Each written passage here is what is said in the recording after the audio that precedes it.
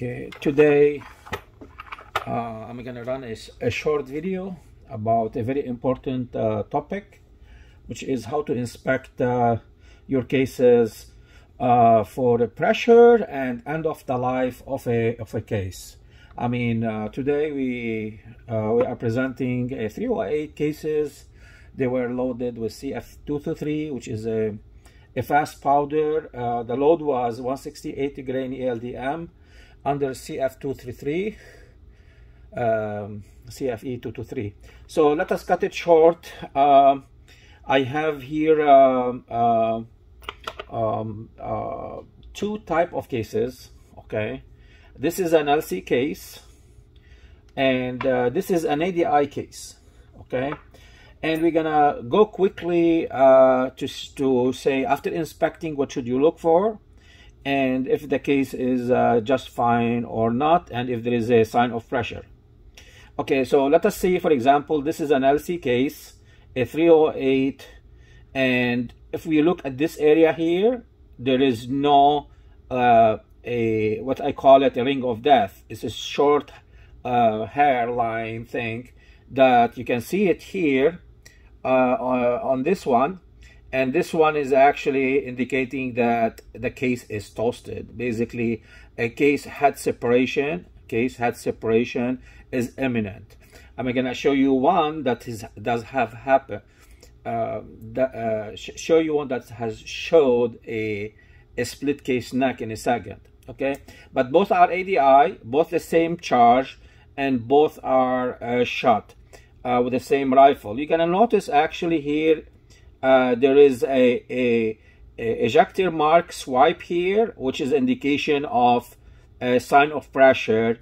And if you look at the primer, it's crated, but there is no flattening of the primer.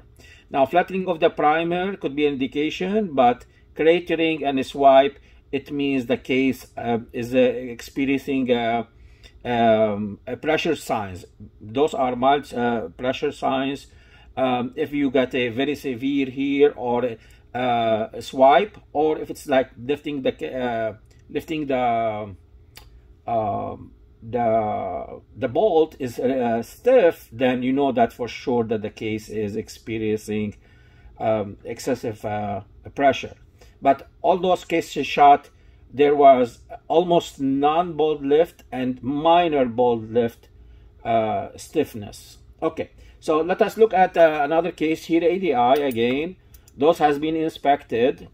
They don't show the ring of death, and all of them are LC.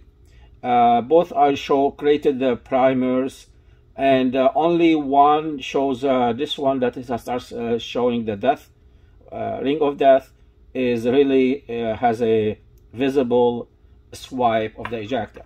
So let us actually move to another case.